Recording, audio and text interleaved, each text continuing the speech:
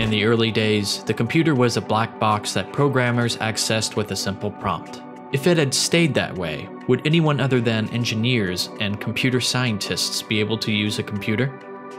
I was so blinded by the first thing they showed me, which was the graphical user interface.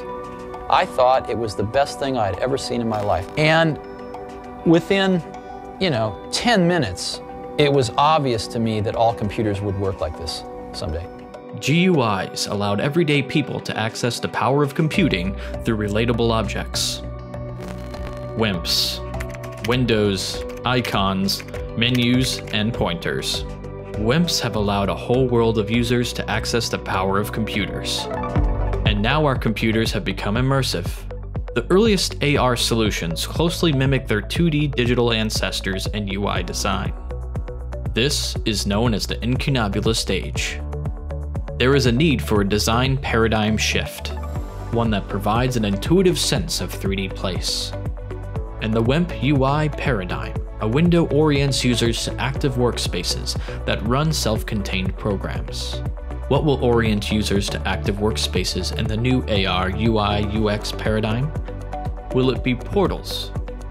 Will it be optical tools that temporarily modify one's field of view, like a magnifying glass? An icon typically acts as a way to access an action the computer performs. What will be used to activate actions in the new AR UI UX paradigm?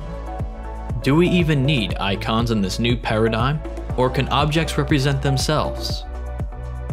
In the WIMP UI paradigm, a menu supports an organized selection system that allows for recognition and subsequent selection and execution of available functions.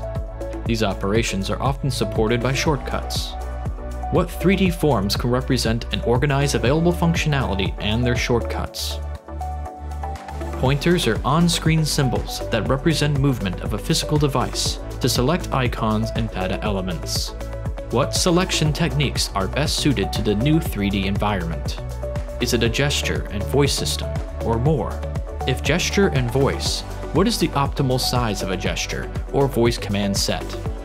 How long will the incunabula stage of AR UI design persist, where WIMPs are slapped onto immersive AR solutions regardless of how well they fit? There is an opportunity to define the future of augmented reality. By bringing together diverse creative minds to develop a universally adopted AR UI design paradigm that intuitively redefines behaviors and interactions in immersive AR environments.